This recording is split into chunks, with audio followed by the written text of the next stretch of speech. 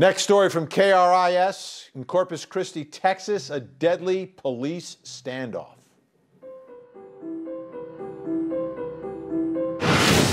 It was happening over on Depot Street. It came to a deadly ending right around 7:30 tonight. It actually began around 2 o'clock this morning when a woman was reportedly taken hostage by her ex-boyfriend.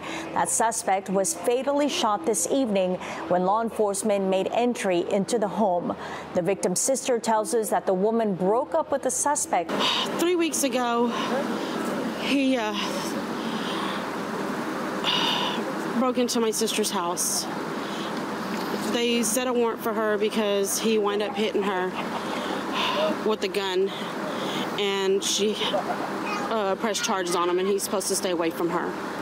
And him putting out a gun on her, she pressed charges on him, and he's supposed to stay away from her, and he would not leave her alone. He kept on coming back, and you know, he asked her to drop everything, and she wouldn't. The suspect has been identified as 45-year-old Dwayne Curtis LaFond. Police say LaFord, I should say, broke into the victim's house on Depot Street around 2:30 yesterday morning.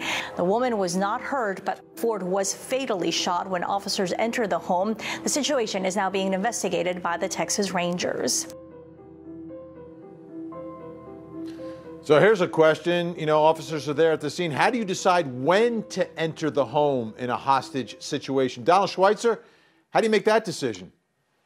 Well, one decision that's easier than others, Vinny, is when there's a hostage. If there's a person that's locked up by him or herself, the SWAT team is going to surround the perimeter and stay there days if they have to, and give the negotiators plenty of time to get that person out peaceably. But when you got a hostage situation and there's evidence that that person could get hurt, then the SWAT team's going to have to make the decision. And actually, it's the commander. It's not an easy decision, but the commander, based upon the real-time evidence, will make that decision.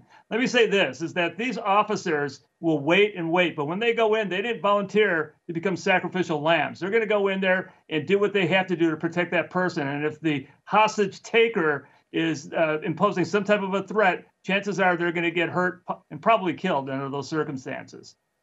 Ted Golden, Donald Schweitzer, always love having you two on the show. Thank you so much. Please stay safe, and we'll see you again. Thanks, Vinny.